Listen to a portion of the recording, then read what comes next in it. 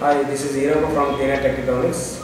In this video, I am going to show relay breakout and its working. The main operation of a relay comes in place where only a low power signal can be used to control a circuit.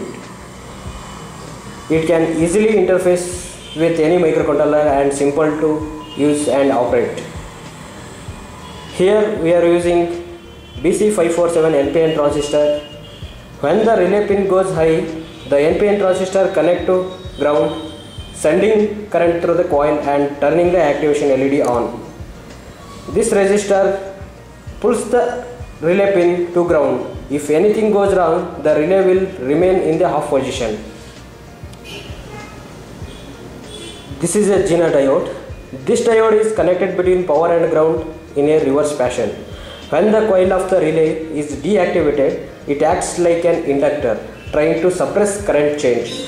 When this happens, this diode will forward bias, causing the current stored in the coil to flow back to the 5 volt, protecting the power supply and the nearby parts.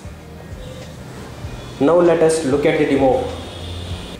Here I am giving 12 volt supply from the battery and input is from the Arduino board to control bulb.